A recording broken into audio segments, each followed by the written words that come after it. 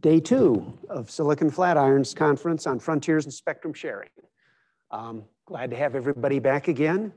And I think we've got another great day of discussions as we continue to explore spectrum sharing. So today we'll be discussing governance and incentives and then close off with a wrap up. Okay, I'm told I'm not coming through on the, okay. So we'll be discussing governance and incentives and then close off with discussion of the key takeaways and next steps and to go. So a couple of reminders again to moderators and panelists. So again, we follow the Phil Weiser rule that students get to ask the first questions. I guess I wasn't audible yesterday, but Phil Weiser was the founder of Silicon Flatirons and is currently the Colorado Attorney General. Again, a reminder to remember the no acronym rule. We're not all from the same community, so define your acronyms on first use. And with that, I'm gonna introduce Dale Hatfield. I think most everybody here knows Dale or knows about him. He's currently a distinguished advisor at Silicon Flatirons and co-director of the Spectrum Initiative, now with me. Dale has over 50 years of experience in telecommunications and spectrum management. So over to you, Dale, to introduce our keynote speaker.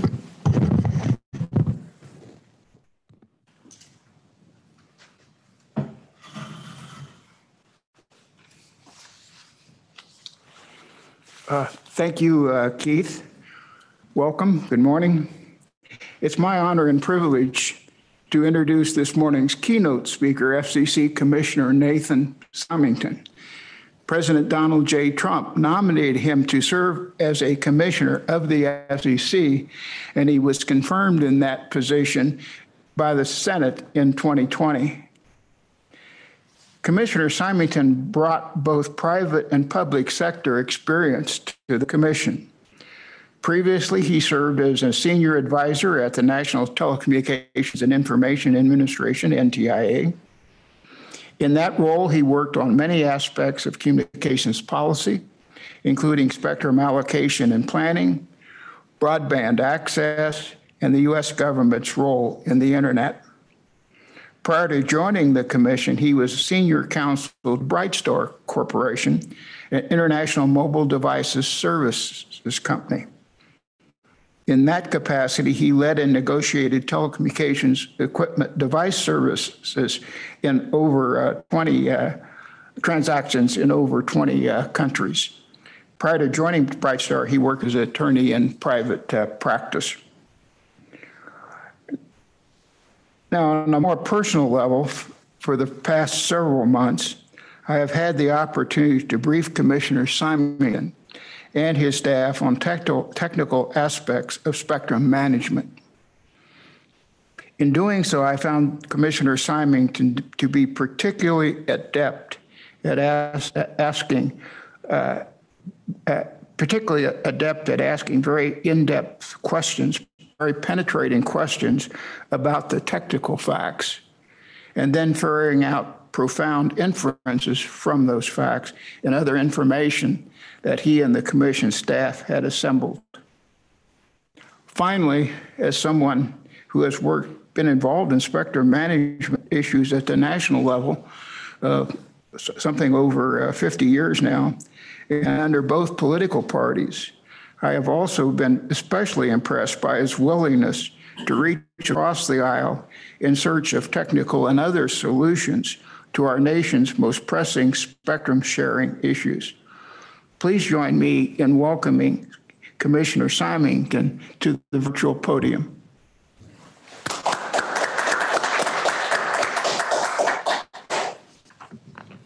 Good morning. Dale, I greatly appreciate your kind introduction. I'm delighted to have the chance to speak to you all today about spectrum sharing, an issue that will surely define the future of spectrum policy. People often say that spectrum is congested. In my view, this is a good problem to have. It means that spectrum is desirable and heavily used. As such, we have a spectrum congestion problem that we didn't have when we were less developed and lacked the ability to exploit spectrum as thoroughly as we do today.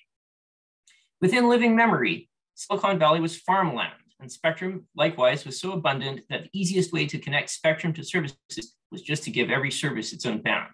And Just as we needed new planning and land use regimes as cities grew and became more sophisticated, the question of how to handle new demands on spectrum suggests new spectrum use regimes. Spectrum congestion for 5G midband is often in the news, but as important an issue as this undeniably is, it is just one example of the new demands on spectrum. I'm going to discuss a few specific bands and challenges today, but I'm also going to mention general concepts of sharing in some current and proposed regimes, technologies relevant to sharing, and factors tending to cut against sharing.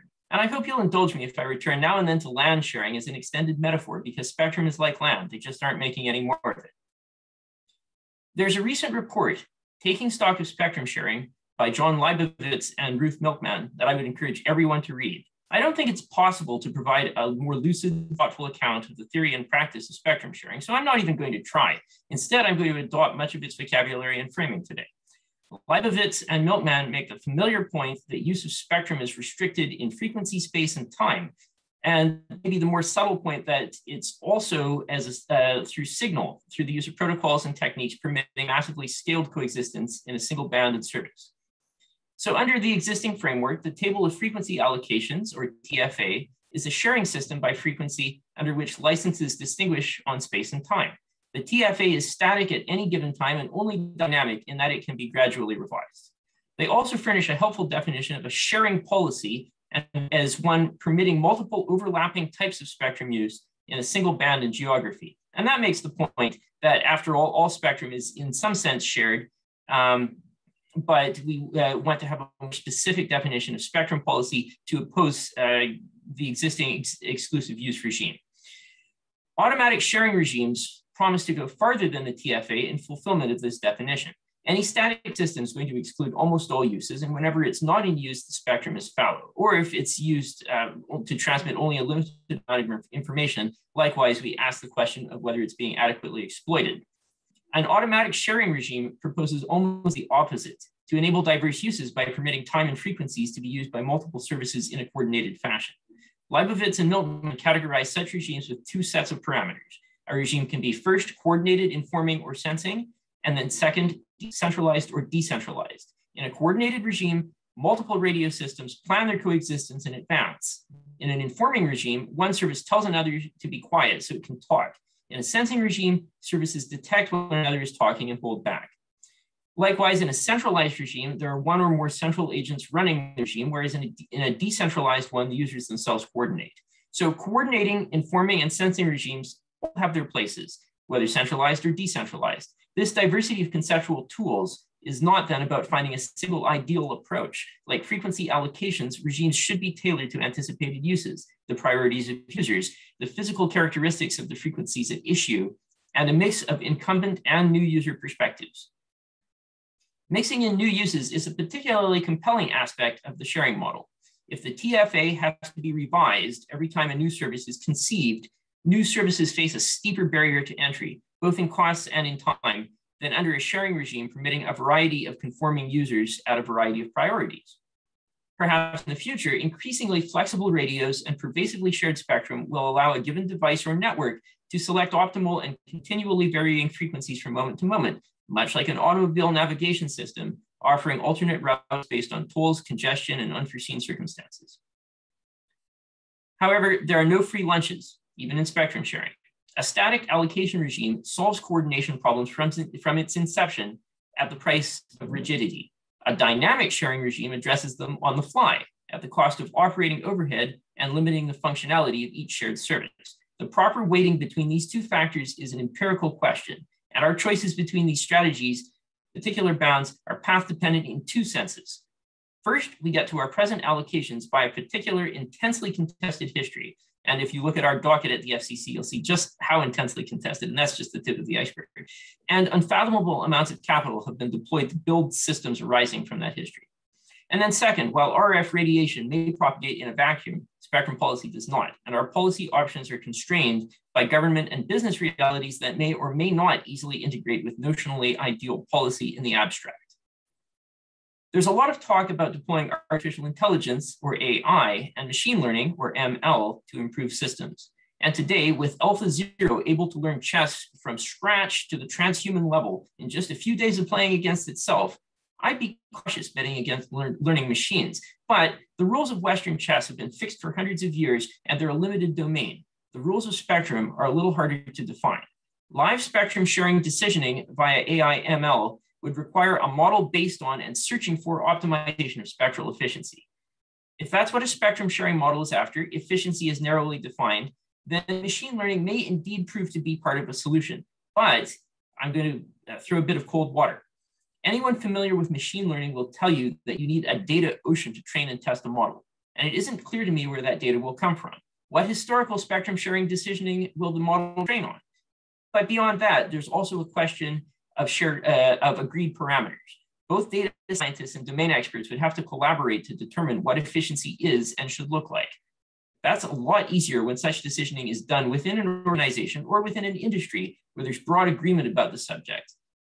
And I would venture to say that this doesn't accurately characterize the spectrum sector, which is with its bristling complexity, frequent disagreements, and widely disparate priorities between different stakeholders. I don't think it's too much to say that good faith disagreements are incredibly common in the spectrum policy world, and therefore disagreements would also apply as to the criteria, design, and implementation of AI or ML as a method for spot frequency allocation. So while this is clearly part of the future, I think we should be a little cautious about the speed with which it can be implemented and not look to it as an immediately deployable solution. What's more, we have data on the cognitive valuation of shared versus exclusive use in two very similar bands in the 3 gigahertz range. Industry proved willing to pay far more per megahertz pop for full power exclusive use licenses in C-band than for lower powered shared licenses in CBRS. This isn't necessarily an argument against CBRS because C-band was uniquely well suited to wholesale clearance. Still, it should give us pause. For at least one category, 5G midband in the 2.5 to 6 gigahertz range, industry values full power exclusive use licenses far more than it does flexible shared access. Or to put it another way, in some industrial zones, industry appears to be much happier with exclusive use zoning for shipyards and nuclear power plants without putting apartment buildings in the middle of them. American spectrum regulators have faced criticism for not making more of this vital mid-band spectrum available. And this very lack of flexibility in an environment full of incumbents is precisely what proponents of sharing can point to when warning about the future. What if we're setting ourselves up to be short of something else down the road by excessive rigidity in the present? And that's why I think the real answer is a synthesis. We have to think about the future, even the distant future, and not exclude ourselves from it by making decisions today that prevent us from getting there. But while our eyes are trained on the future, we also have to identify how to succeed today, in 1 year, in 5 years. And the knowledge of how to do so is highly specific and granular and cannot be abstracted away. To coin a phrase, we may make our fate, but we do not make it how we wish. There's immediate pressure for successful deployments and for immediately deployable products among vendors, manufacturers, and designers. As a regulator, you have to weigh the immediate intentions here on one hand with the path to the future on the other. And you have to ask both how we get there now and how it helps us to get where we think we're going collectively. One current market pressure is the pressure to deploy systems that can be run with relatively light oversight in overseas deployments. It's worth remembering that as much as, now I say this with all love as a naturalized citizen, as much as Americans sometimes like to beat up on themselves, we are still a country with a very, very deep scientific and technical bench. And there are many countries that could benefit from continuing to upgrade their telecom infrastructure in a way that is relatively light touch and does not require sitting at the bleeding edge of technology. After all, the purpose of communications technology is to facilitate production, increase public safety, improve people's lives, not to aspire to an ideal that does not connect actionably in the present to those goals. Implementation matters, and immediate upside drives decisioning. What's more, I'd also like to point out that there are a variety of challenges ongoing at any given time in the spectrum world, and we shouldn't let focus on getting to a goal of pervasive sharing get too much in the way of addressing immediate challenges for which there's limited regulatory and industrial attention.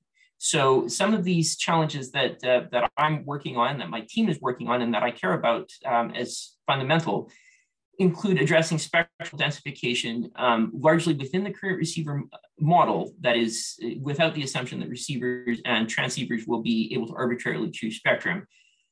And thus looking at immediate challenges to reception. For example, I remain concerned about spurious emissions and intermodulation interference as services become more densely packed. I'm interested in looking at the possibility of reducing guard bands where possible. Each megahertz of guard band just becomes more valuable by the year, so we face more and more questions how to bring those vacant lots into use to the extent it's possible.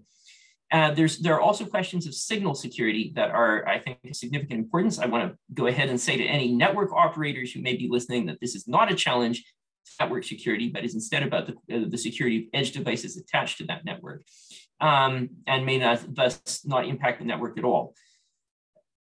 So with limited ability for regulators to focus, we sort of have to pick our battles. And it's therefore my view that spectrum sharing is going to continue to be an exciting possibility into the future, but we can't depend on it to replace the existing model. And there will continue to be deep interest in full power exclusive use as a model for, no, I'm sure for the remainder of my term, which is probably the scope of my horizon at this point.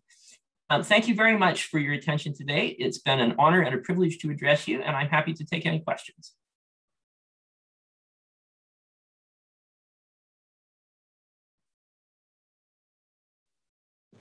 Thank you, Commissioner. As I said earlier, per the Phil Weiser rule, we'll start off the questions with a student question. Jonathan Stokely is here to ask you your first question. Thank you.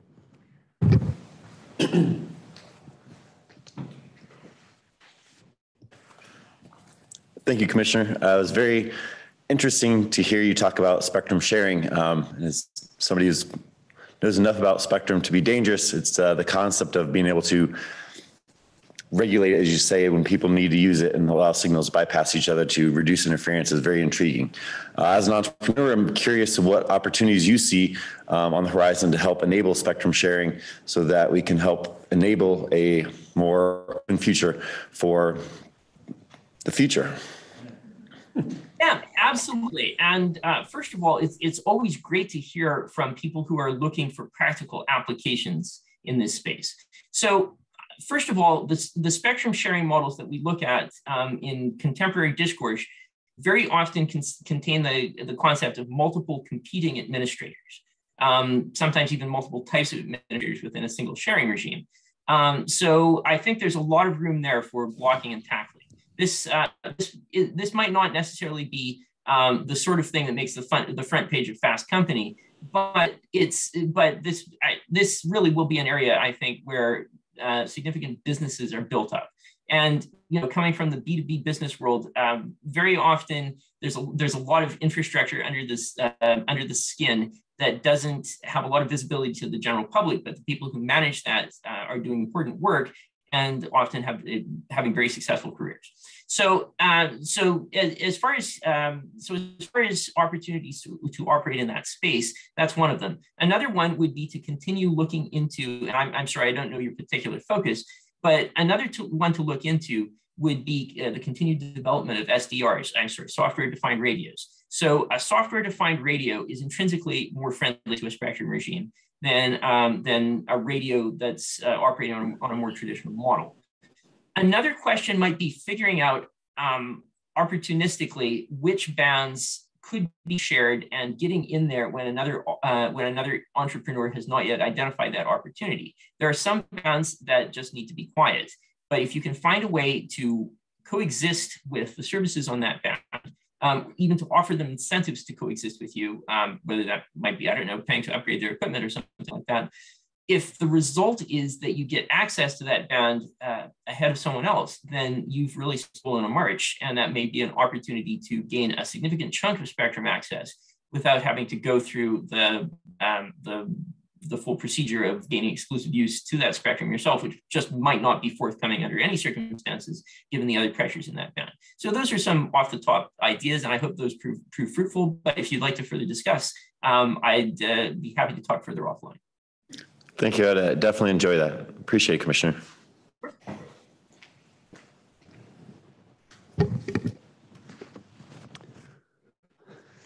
Okay, and we have a series of questions that popped up on the Q of A. The first of which was, can you please speak to desirability or undesirability of receiver standards? you're really talking my talking my language here. Receiver standards are near and dear to my heart, and I'd like to thank Dale Hatfield for some very fruitful discussion and instruction on this topic.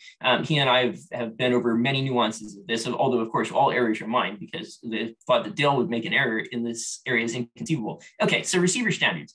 This has always been a fraught question at the FCC, and I think my reading of the tea leaves is that every time someone has considered the question of receiver standards, everyone's been worried, or not everyone, but most people have been worried that the FCC finds it hard to have a sufficiently synoptic view of every possible circumstance to issue receiver standards that would be precedential and possibly have unanticipated knock-on effects on a wide variety of services. So it's always died on the vine. That doesn't mean that receiver standards shouldn't exist or are not de facto or in fact are not even legally mandated. There are a number of federal services that do mandate receiver standards. So the question becomes, how can we get to a receiver standard proposal at the FCC that does not overly alarm industry and is sufficiently complex and granular as to not be an offensive act of regulation, to do more good than harm with it? So the question is, I think, going to be evergreen and is now on the horizon precisely because of some of the issues that I raised at the tail end of my speech about the increased possibility of near-far problems, the increased possibility of desensitization, spurious emissions, intermodulation that occur as more and more powerful services are lit up in more and more congested bands. What's more, sometimes it's the nature of this that the harms are difficult to anticipate in advance. So for example, with far out of band interference, the service that's causing the interference may be acting fully in accordance with its license and may have no ability to anticipate that that interference would exist, because that interference would be in part an artifact of the de facto receiver standards in the service being interfered with. And those might not even be available as technical specifications to the party causing the issue.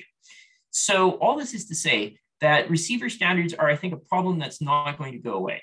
Whether the right approach to resolving this is regulatory, through getting all potential parties together in the room and whiteboarding together, or through some sort of standard that's issued at the level of a trade organization or standards body, that's an open question. And probably it admits of a variety of answers. But I think the receiver standards have got to be very much on the menu going forward, and we cannot afford to continue ignoring them forever.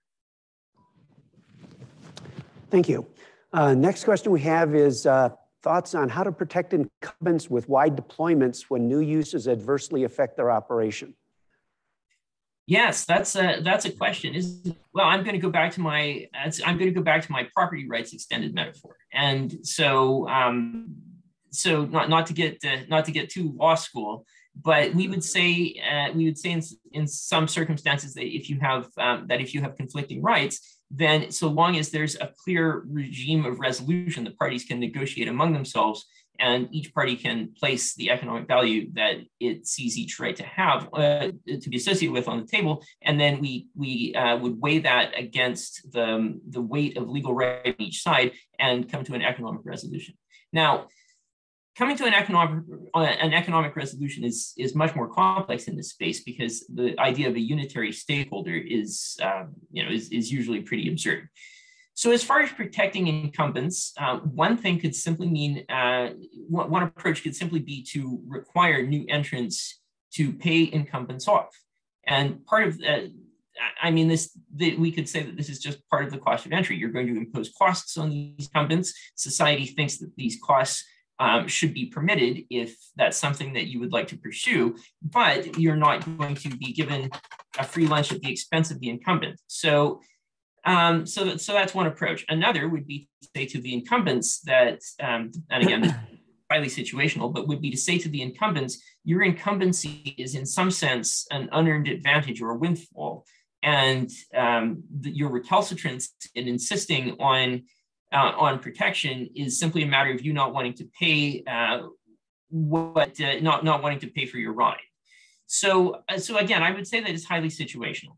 But I think in most cases things can be resolved just through upgrades. There's always in cases where there's just no physical way to resolve the tension, then at that point we really are choosing between which services there are, and if we're going to take the incumbents out, then we need a very, very thoroughly baked transition plan. I'm just assume that those situations are in the minority. When it's possible for the uses to be reconciled, and when it's possible for the uses to be reconciled simply by equipment upgrades, which I'm going to point out is pervasive in the federal context. I mean, if you look at the amount of federal services that were upgraded in connection with AWS 3 and AWS 1, it's very extensive.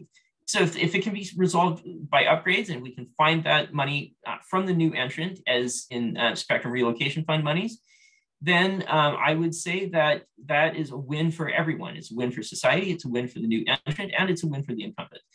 Where things get more dicey is when you ask questions about the rightfulness of the incumbent, or when services simply can't be reconciled. And if services can't be reconciled, then that's a very tough decision, and the FCC probably should not act precipitately in that case. Thank you. We have a couple of related questions that go into a little more detail. One of the ones that popped up in our chat window was, more sophisticated the sharing regime, the greater the possibility for disputes.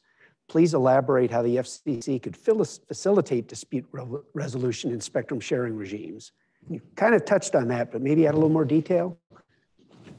Yeah, absolutely. So dispute resolution in spectrum sharing regimes is a tough question because in a sharing regime, if you're just expecting everyone to play nice, then it could be a very fact-based investigation. On the other hand, if you have explicit prioritization baked in, then the question becomes a little bit more straightforward, because it's simply a question of whether all parties are correctly acting in accordance with their priority. And the whole point of an automatic sharing regime is to automate that so that no party can act outside of its priority, and thus disputes of this sort should not arise in the ordinary course. But this is a pervasive problem when we have a band that has a multitude of uses, because one user may lead to a tragedy of the common situation. In that case, I think that means that the FCC may not have thought hard enough about what the sharing regime should really look like. And now I suspect that this question may be motivated, and I'm not going to attempt mind reading, but it at least makes me think of the current spectrum sharing regime that's applicable to satellite. And I think the FCC need to re-examine the whole question of what satellite spectrum sharing looks like in the future, as more and more services go up and more intense use is made of satellite bands. But I think that question is sufficiently complex. I'm not going to try to fully address it now. Thank you. I think we have time for one more. And next one on the docket was, getting rid of guard bands can cause interference and harm spectrum use for others that didn't design for that. How can that be implemented fairly? Again, that is a great question. And eliminating a guard band is something that should be done with a great deal of trepidation. So folks are going to get sick of me in my real estate metaphors, but it strikes me a little bit like demolition of a building that was built with asbestos. It's got to be done very cautiously, because there's really the possibility that you'll pollute the environment. So the elimination of any guard band has got to thoroughly take into account the interests of all stakeholders and not succumb to an optimism bias.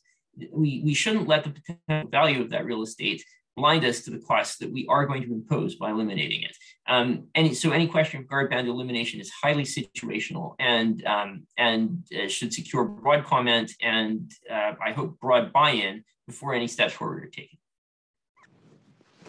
All right.